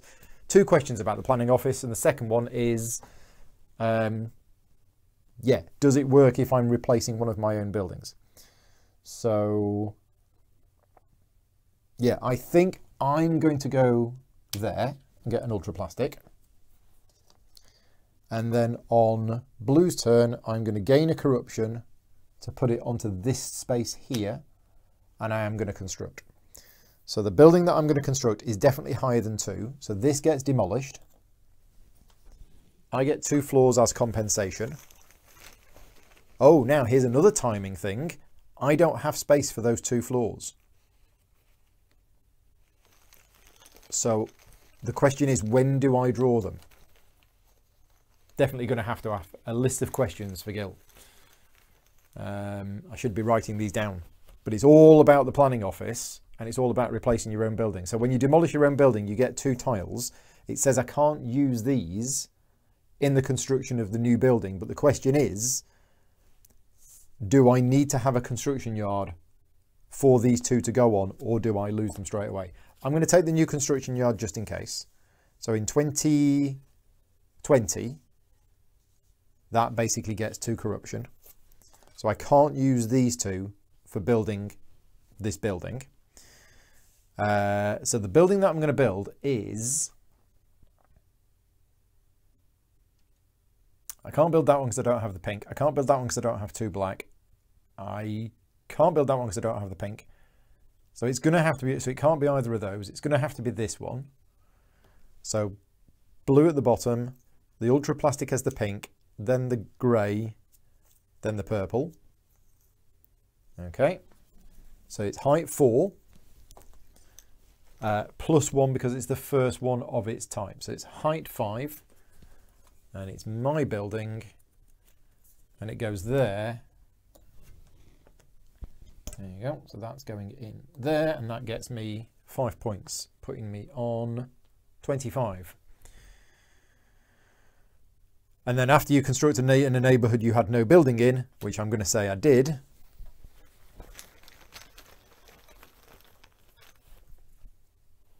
now I draw the pink. Okay. Now it's red's go. Red is blocking this space. It's in the next zone to me. It's the next available space. And then I skip that, collect a bonus along the way. And the bonus will be what's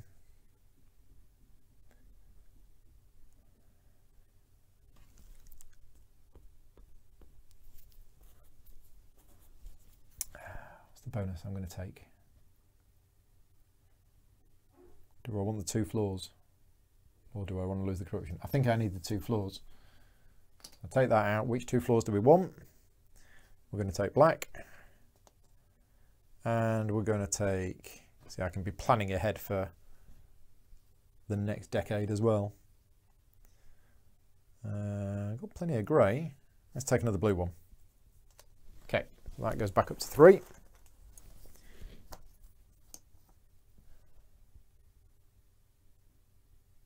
Right, I haven't done my thing yet. Which one of these do I want? We've got a super high-speed elevator, so I'm fine with that.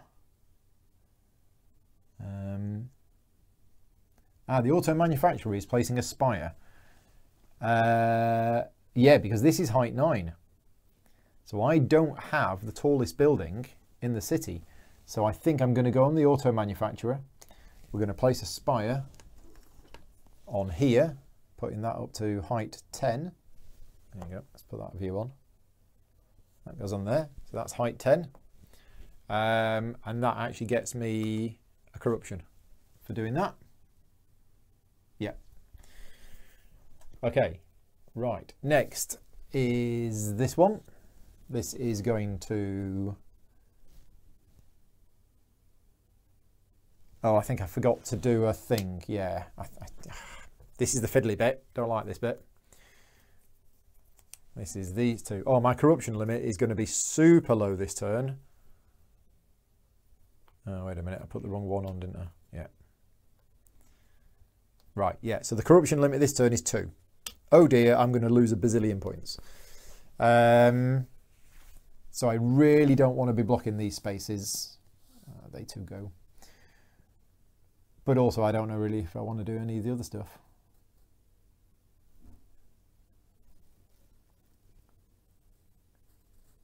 No. And are we going to be able to construct? I think we are. It's just whether I want to or not.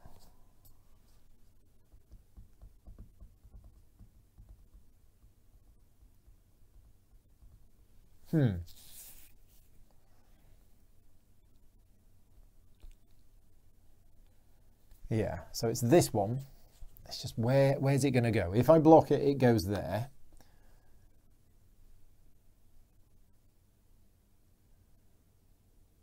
But I could just pay and it would go there. Or I could pay and it would go there. Should have used the high-speed elevator. Yeah. So we're gonna gain a corruption. And we're going to go there, and we're going to get another high-speed elevator. I do like my high-speed elevators. Okay. Now that was my building, so I could gain a floor, but I'd gain a corruption. So I don't want to do that.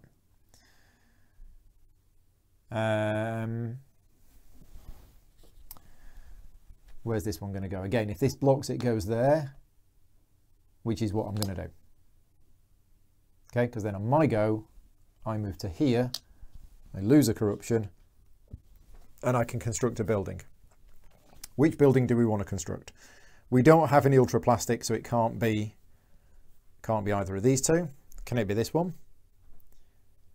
It can be this one. So this would be height 4, whereas this would also be height 4, but use fewer floors. So let's use that one. So pink, purple, blue. A height 4 building. Now then. It can't be built in this area because the minimum height here is 4. Oh. So I don't think I'm going to build. No. Okay, let's take those floors out again. What was it? Pink, purple, blue. Pink, purple, blue. Okay, not going to build.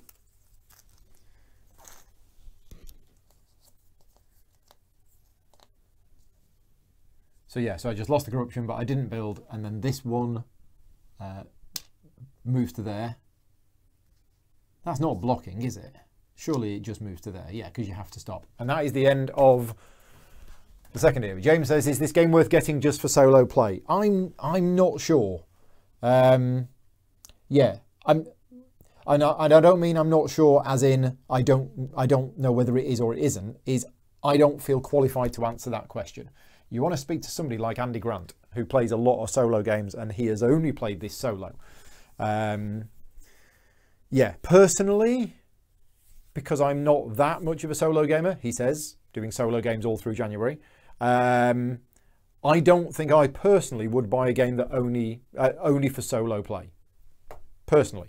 But that's because most of my plays are multiplayer. Not at the moment. And judging by the way this is going, for me, this is another game similar to Merv in that I prefer this at 3 or 4 players. Just because of the extra admin of having to do the other stuff, which is clever and it works. It's just I want to just concentrate on what I'm doing in the game and not the other stuff. Anyway, let's do the scoring. So East Gardens, I have the highest building, I get a point. Harbourside, I've got the highest building, I get a point. Not there, not there. And I have the highest building in the city, which is this one at height 10. So I get another point. I'm going to struggle to get to 60, I think. Oh no, maybe not, because the buildings are going up. Right, okay, so now what we're doing is the corruption thing. I'm 1, 2, 3, 4 ahead, so I lose 12 points. That's insane.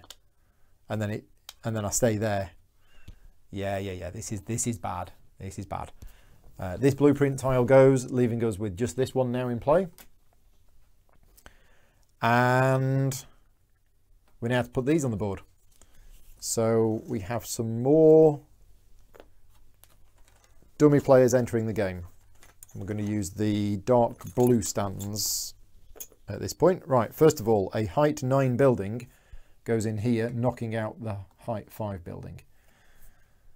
No, in fact, we can keep with the red stands. Then we have another 9, which comes in play and knocks out the 7. Okay, then we have a 10, which gets rid of the 5. Now, can I choose to get rid of that 5? I think I can. I think I can choose that it gets rid of that one. So I get 2 floors as compensation. Let's draw the 2 floors as compensation.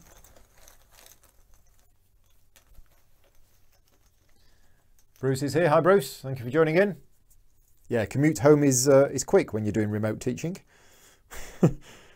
And then we have, what have we got left? We've got another 11.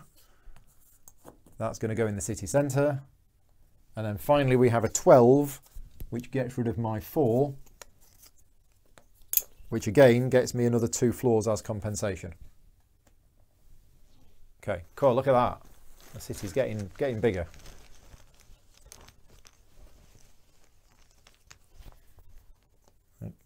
Click. Right, okay, so we've got lots of floors as compensation. I just need to check that rule.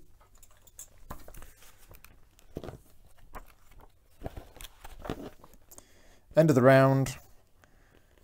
If the building demolished is yours, draw 2 random floors as normal. If there's a tie, demolish the tied building closest to the first building space of the neighbourhood. Oh, right, okay. Okay, so there, I cheated. It wasn't mine that got destroyed. It was that one, which means I don't get whatever 2 floors I drew for that. Let's just take those 2 off. So it was that one. So if it's a tie, you can't choose. If it's a tie, it's the one there. Right. So after losing a bazillion points due to corruption, I think we are ready to start round 3. Oh, except I still have to lose a card. So I'm just going to lose the planning office. Yeah, I'm just going to lose the planning office. These come back. Oh no, that was a 1 use card only.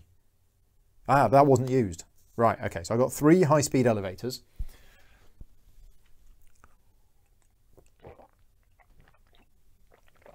I think we're set up. We need 6 bonus tiles. This is also a bit odd. I'm not sure why this is there, because normally bonus tiles... Oh, no, I know why.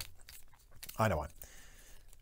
Because bonus tiles, when they're placed on the board, are not random. You actually put the things on there so you know what you're getting. Okay, we have some cards here that I don't know what they do. Yeah, very, very different tiles coming out this time. So we have bonus cards 2, which is an archive, which basically allows you to refresh one of your cards. So there's that. There's another one there. Card number 6, which is a high-speed elevator. Oh, that's a super high-speed elevator. Okay.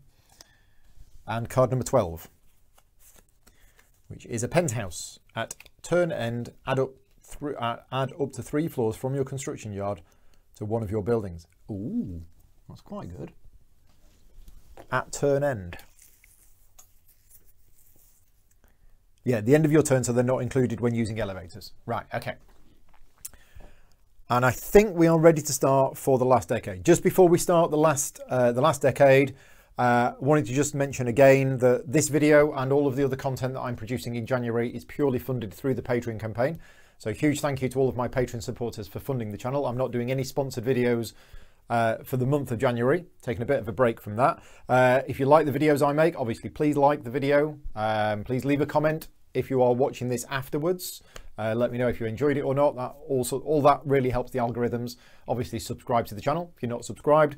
And yeah, if you're in a position to be able to support me on Patreon and help make more videos like this possible, then yeah, the link is in the bottom right, patreon.com/gaming rules. All sorts of extra benefits for Patreon supporters.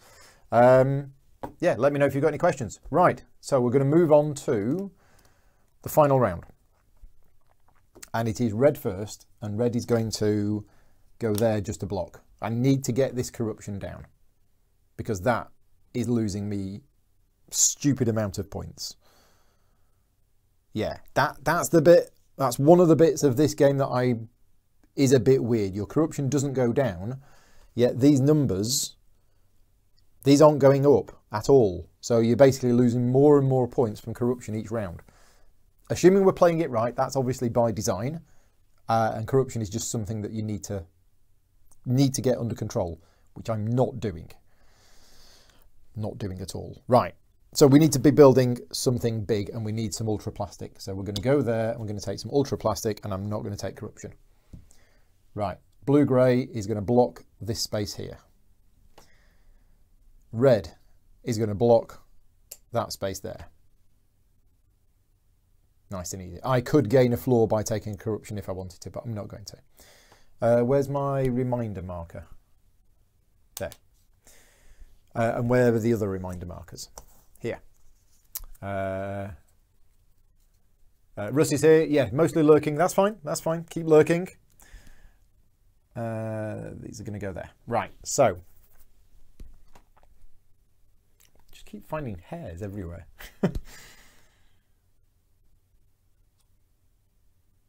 Oh, bonus. They passed this bonus space. So we lose that one. We lose the penthouse card. Never mind. No penthouses for us. Yeah, so sorry, that should have been there as a reminder for me to do what I've just remembered to do. Right. Next, me. We need another ultra plastic. I can get an ultra plastic by skipping over this space, but I don't know whether I want to skip over this space. I mean, there's the Masonic Lodge. I think the bank's better than the Masonic Lodge for me, because I've got spare floors, although floors are points. Then again, one floor is 1 point, whereas one corruption is -3 points. So actually, the bank is better. Am I going to be able to construct and do the bank?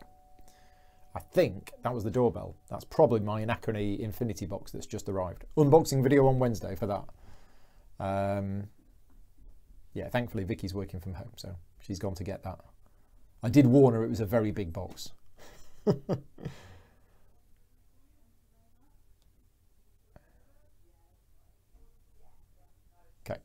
that's the postman asking Vicky if she needs any help carrying it into the house because it's so big and heavy. Very excited about that. I might have to have a sneaky look and smell of it before Wednesday, before the official unboxing. Right, where am I going? What am I doing? I haven't got a clue. Okay, let's go with the fact that I'm probably not going to get 2 ultra plastics. Oh no, in fact, you don't need ultra plastics. I've been getting this wrong. You do not need ultra plastics for this. If you have one, you get a level bonus. Ultra plastic on here means you can use anything as a wild card. So actually, I've got the 2 blue, I've got the grey, I've got the 2 black, I've got 1 ultra plastic. I can do this. If I had another ultra plastic, it'd be great. It'd be 1, 2, 3, 4, 5, 6, 7, 8. It'd be 8. At the moment, it's 9. So yeah, 9 is good at the moment.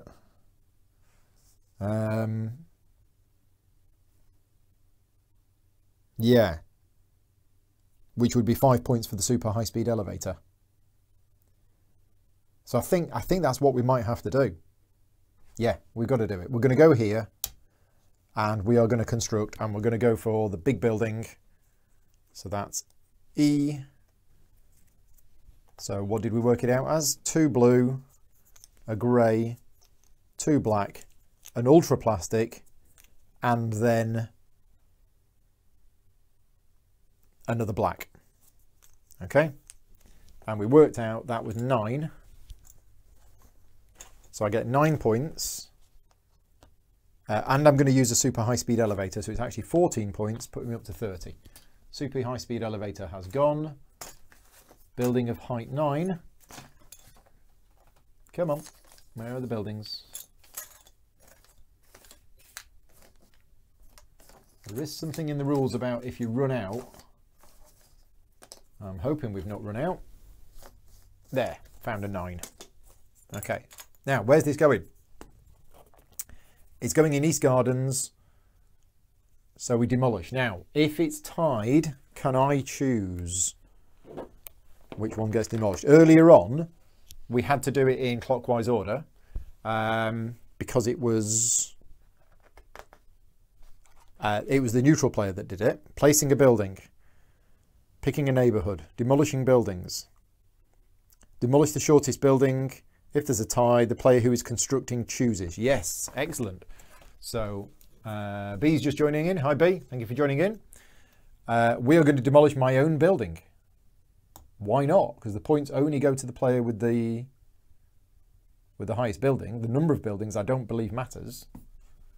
Unless I'm getting that wrong. So there you go. I'll show B there you go. Fancy cam. So that went there. I got my points. That got removed. It's the planning office. Okay, so I take a planning office card, which is a bit rubbish, and I get two floors for demolishing my own building. Okay, right. That's good. That's good so far. That's me done. So next it's this player. And this player is going to... Right, now. Oh, I want the bonus. I want the bonus so much. But I don't want to pay the corruption for all of these people doing fancy stuff. So I'm going to have to just say no. I'm not gonna pay for any of this, am I? Is it worth it? Got that, I've got that, I've got that, I've got that. I've got blue, grey, pink, purple, purple. I've got that.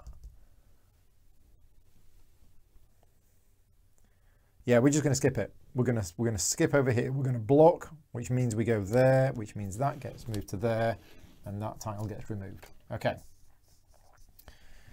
Red is also going to block. That goes there.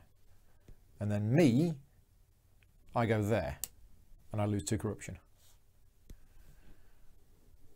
Okay. Oh, I see. The problem with building the bigger ones, it's covering over the big numbers. Maybe I shouldn't have done that. Anyway, I've done it now.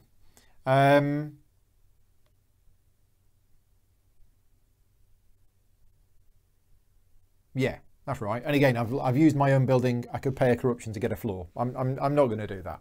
That's the bit of the game which I think would be better with 3 or 4 players. When you go on a space with somebody else's building, they get a bonus. But in the solo game, you're constantly gaining corruption from it, and I just don't want to do that.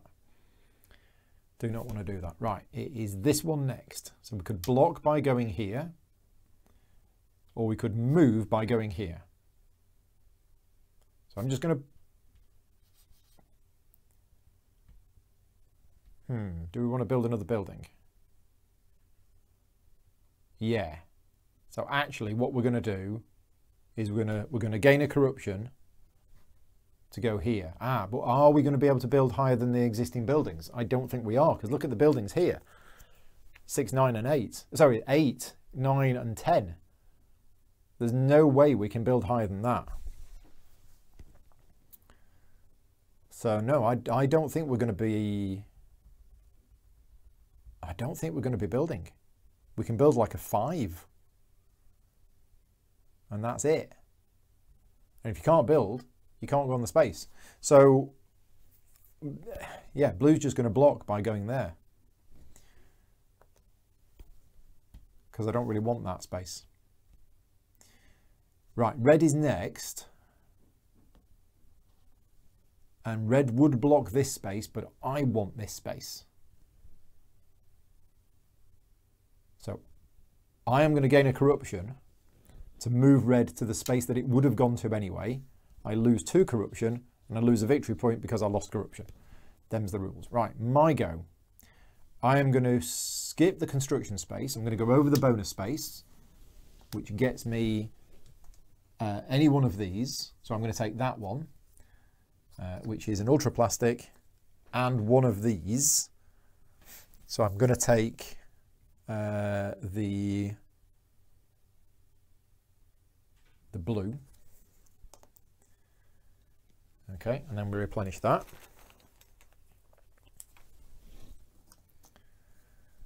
And which of these spaces do we want? I'm going to struggle to build, actually. Apart from demolishing my own building here. Because, yeah, if you look at this, we have a 5 in here. There's a 10 in here. Yeah, I'm going to really struggle to get higher than the 10 and the 11. And this is a 12. Slightly too big for the camera, but there's a 12 in here. Oh, boy.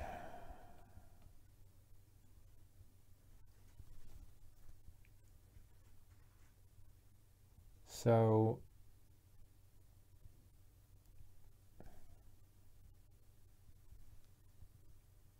Oh, and I had a shipping firm. I would have used the shipping firm. Okay.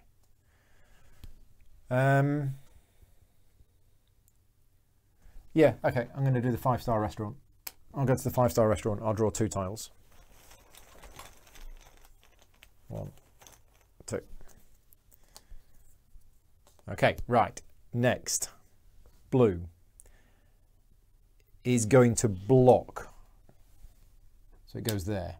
Red is going to block and go there, which means I can construct. I think we've missed a construction tile. Yes, we have. We've been past 1, 2 construction tiles, so we should have had one of these at random. Don't forget to reduce back your corruption. What did I do? What did I do? Yeah, I'm not sure what my corruption should be on.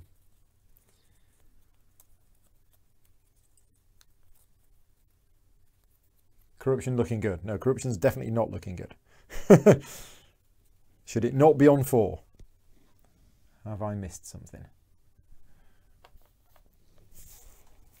So anyway, I'm constructing in here. That's been demolished because it's the smallest building. So that gets me 2 floors.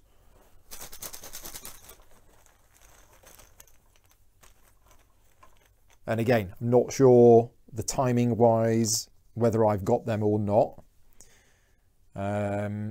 So this might be cheating. And then I'm building. Now, which one am I going to build?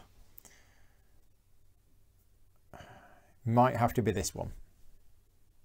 Yeah. So blue, grey, pink, purple, purple, ultra plastic where ultra plastic is needed. So 1, 2, 3, 4, 5, 6, 7, 8.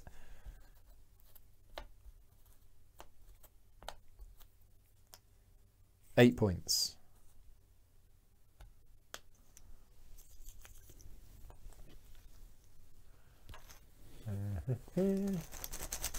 Yeah, not backing anything this year and concentrating on playing games you already own. Very commendable if you can do it. Maybe treat yourself to 1 or 2 if you need to. But certainly buying 20 new games every year or even more when you've got, 50 unplayed seems crazy. And it's not like the new games are any better than the old games. Some of them are, but some of them are not. So it's just the way it is. Right, we're putting a height 8 building on the board. Did I say 8? I should have kept these buildings in a organised numerical order pile. 8. It was 1, 2, 3, 4, 5, 6, 7, 8. Yes, it was 8. And I got the points for it. And it's gone on there. And because I've built a building there, I can activate the 5-star restaurant, which gets me 2 tiles. Tinner's Trail is not expensive and it is better than the old game. That is true. It is better. I mean, I liked the original game, but the new one is better. Apparently. I don't know. Not played it. Might be one of those games I just never get around to playing. Right. Let's just organise these so they're all nicely, neatly ordered. There we go. Okay. Right, where are we up to? So I did my construction. I've done that. I might as well use the super high-speed elevator because it was height 8 for another 4 points. 1, 2, 3, 4. I need to take a 40 bonus marker. There you go. So I'm on 41 points. It's not looking too bad. The problem is I'm going to lose a bucket load due to corruption. Right, so this one is going next, and that's going to go there, which removes that bonus marker from the game. Then red is going to go... Yeah, it's going to block the spire construction, and that would have stopped me getting a point.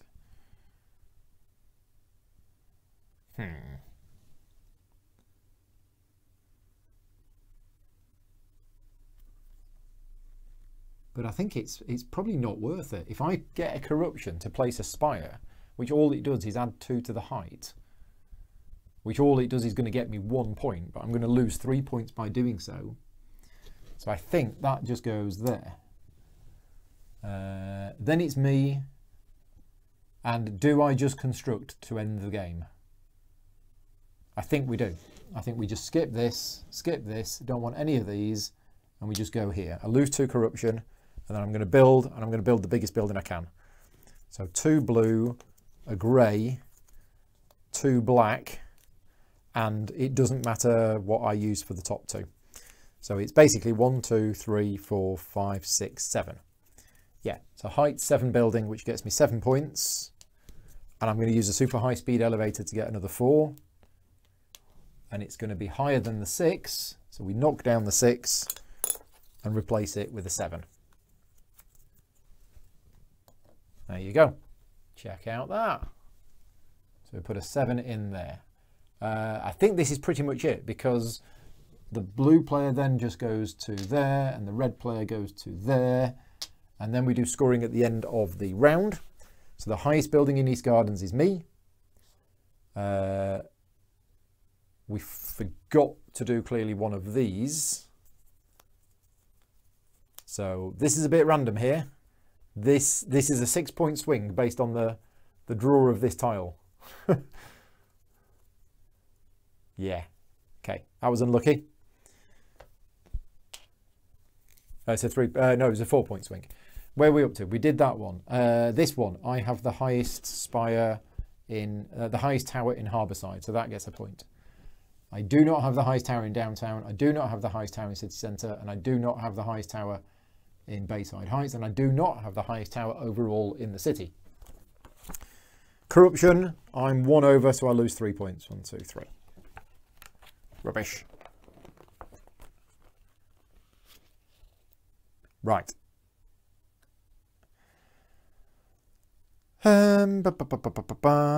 Corruption penalty. Yeah, we've done that. Did that flipping a card down? I don't know whether you do that in the solo game, because you will always have the highest corruption. So that seems a bit odd. I might have misread that.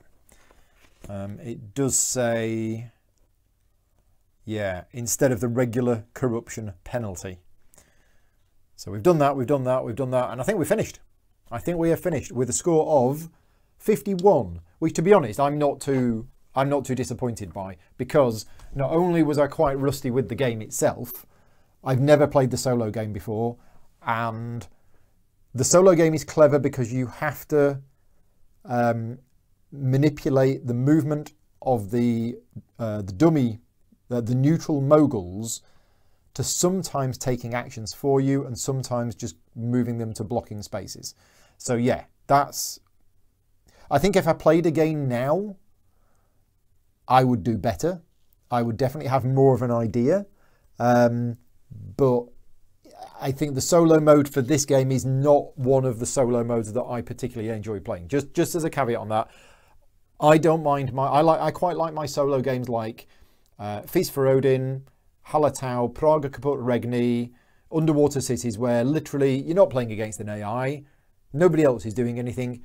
You just play your part of the game as you would play, and then you add up your points to see how well you do. I know not everybody likes them. I know a lot of people say they're not proper solo games, but for me, they are the solo modes of games that I like, because it gives me the enjoyment that I get out of playing the game.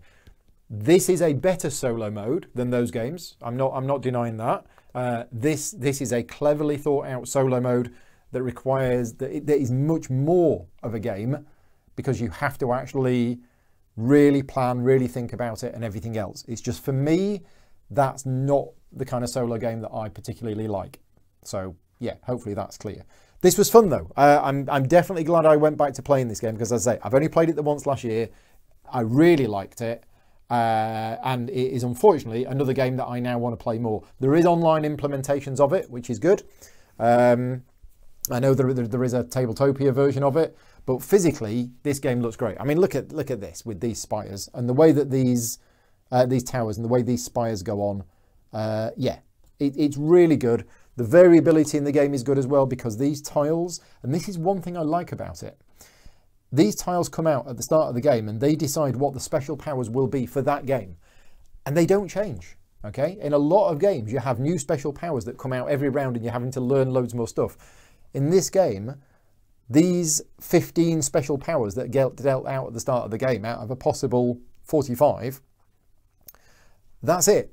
They are the special powers for this game. And that whilst the icons around the outside of the board are the same every game, these here, and I didn't properly make good use of them, I don't think, but yeah, that's what provides the variability. So yeah, really good. Definitely want to play this multiplayer. I think for me, this will be a 3 or 4 player game because even in a 2-player game, the 2 players have to manage a neutral mogul, which is the extra set of a bit, you know, extra set of complexity, which I personally don't like. Anyway, the chat has broken. Just to finish us off, I'll just refresh the chat. How are we doing for time? It's 4:05. I have a podcast which I'm supposed to be recording 5 minutes ago, but I did say I might be late. So yeah, I'll be doing that now. Russ is saying he loses interest when a game is asking you to get an arbitrary score. Yeah, see, I don't mind those. I don't mind those at all. Rather react to the game state that's changing differently each game. Podcast is not live. No, the podcast is not live. It's Mike's podcast. That'll be out, I don't know, next week, I think, whenever he gets around to editing it. But yeah, we're all good. Just before I go, as I say, another big thank you to all of my Patreon supporters for making this possible. If you are able to support me on Patreon, then please do so. I will just show you what my plans are for this week. There you go.